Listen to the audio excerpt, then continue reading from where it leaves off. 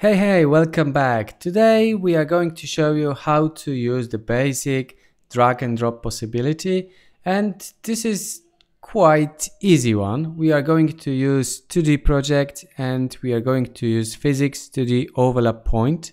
So let's get into it. I will just create a 2D object and sprite in order to detect if we overlap some point. We need to have a collider because this is what is being returned by this method.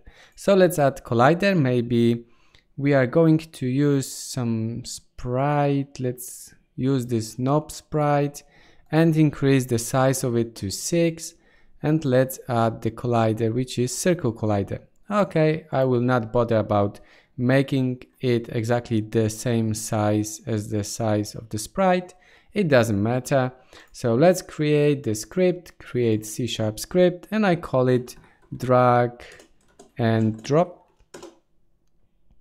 I will drag and drop our drag and drop script onto our sprite.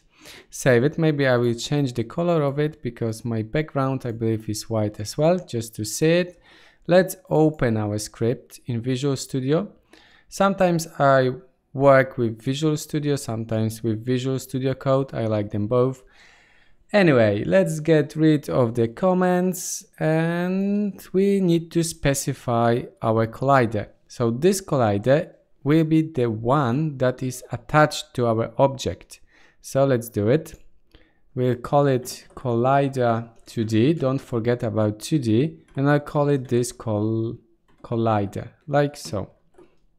Because later on we will have to specify another collider, so we'll have both. In the start method we want to assign this collider, so this collider get component of collider2D and parentheses, like so. This is all we need to do in the start. In the update we have to get our mouse position. So let's do it. Let's create vector2 and call it mouse position and assign to it camera, but actually camera main is not a good way of doing it, but it's not that efficient, to be honest, to call the camera main all the time in the update method. We should have specified the camera, so maybe I will do it straight away to not show you a bad practice.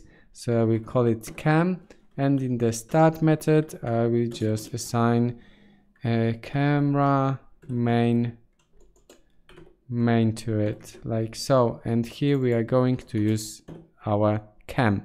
And now we need to use screen to word point, which is here, and we need to add our input mouse position, like so.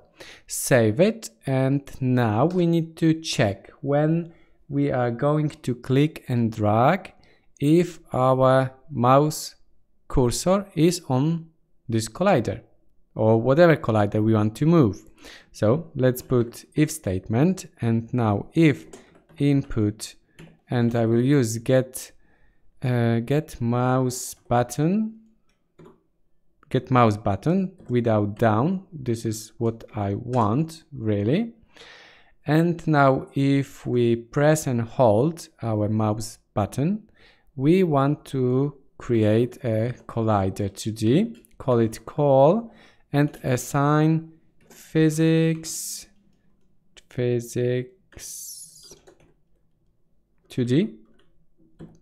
and then overlap point to it, and we want to shoot this point from our mouse position, so mouse position. Next, if we hit something, if we get this collider, we have to compare it if this collider is the same collider that we have attached to this game object. So let's check it with if statement. So if call is equal to this collider, then the magic happens. What magic? We can move this object. So let's change its position to the mouse position, like so. And this is pretty much done. This is not perfect. I will show you in a minute why it is not perfect, but let me press play and show you something.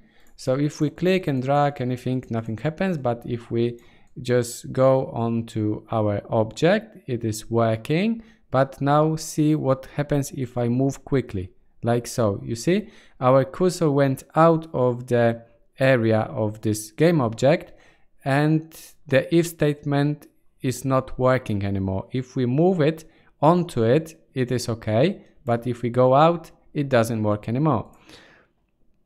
So in order to fix it, we have to use some bool variable. So let's call it on the top.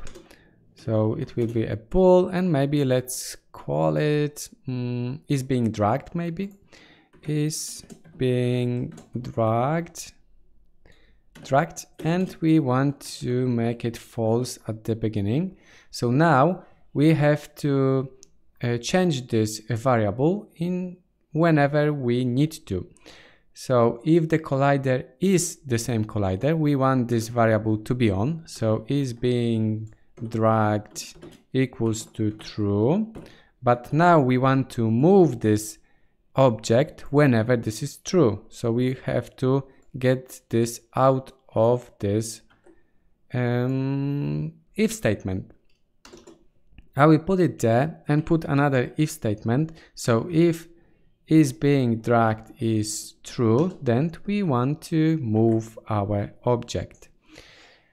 Okay, this is pretty much done, but we have to change the state of this boolean when we release our mouse button. So let's add another if statement, or we can really just put else, and then we will put is being dragged equals to false. I think this should be working fine. So let me go back to Unity, and now you can see that even if I move really quickly, it still holds to our mouse position, like so. And the good thing about it is that if I duplicate our object, maybe let's change the color of it, like so, and maybe duplicate few more times, like so, press play. So now whenever we click on each object, this affects this object. Of course, if we go over and our mouse position will move out a bit and, you know, just check on some other object, it will become active as well. But this is something you might come handy, you might like it or not, but this is what I wanted to show you, how to use this overlap point, because this is a really nice option. So yes, this is it. I hope you will find it useful, and don't forget about subscribing and liking the video, and see you in the next one.